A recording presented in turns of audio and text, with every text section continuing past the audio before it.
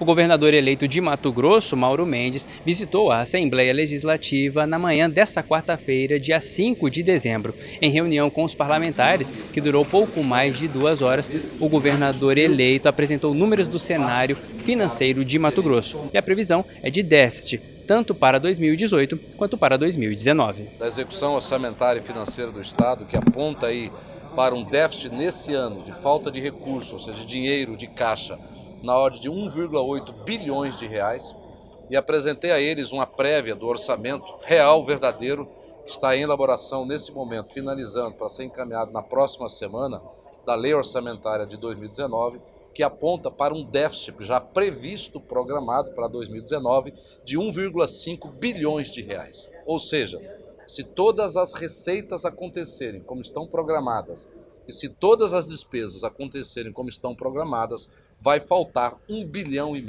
Ou seja, muita gente vai ficar sem receber porque não vai ter dinheiro em caixa para pagar. Governador, outro dado que chama a atenção aqui, o senhor até falou da questão de gasto com pessoal. Aqui diz que com gasto de pessoal em encargos sociais são 12,6 bilhões para o ano que vem. E a receita total é de 19,6. Como que fazer para diminuir desses 12,6? Quanto que você pretende diminuir de gasto com pessoal do ano que vem? Cortando. E quanto mais ou menos você acha que dá para enxugar? Já anunciamos, né, que vamos reduzir de 24 para 15 secretarias. Já anunciamos a demissão de mais de 3 mil cargos entre comissionados, contratados e funções gratificadas. E estamos estudando agora o corte nas empresas públicas. São 20 empresas públicas hoje, nós estamos estudando.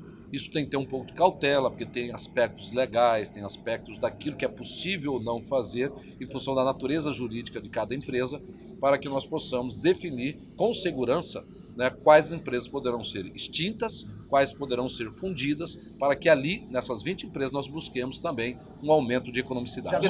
Os deputados que participaram da reunião consideraram essa aproximação de Mauro Mendes com a Casa de Leis como positiva. Entre os que repercutiram o encontro, o presidente Eduardo Botelho falou sobre algumas das medidas anunciadas pelo governador durante a reunião e sobre como a Casa de Leis está disposta a contribuir para as mudanças que Mato Grosso precisa. Vai precisar da Assembleia, evidentemente, para fazer algumas alterações, como a reestruturação de cargos e algumas outras mudanças que ele deve implementar.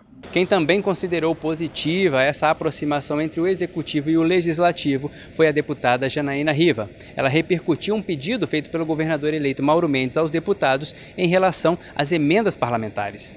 Que muitas vezes é melhor você não contar com a emenda parlamentar do que você contar com ela e não ter recurso para pagar.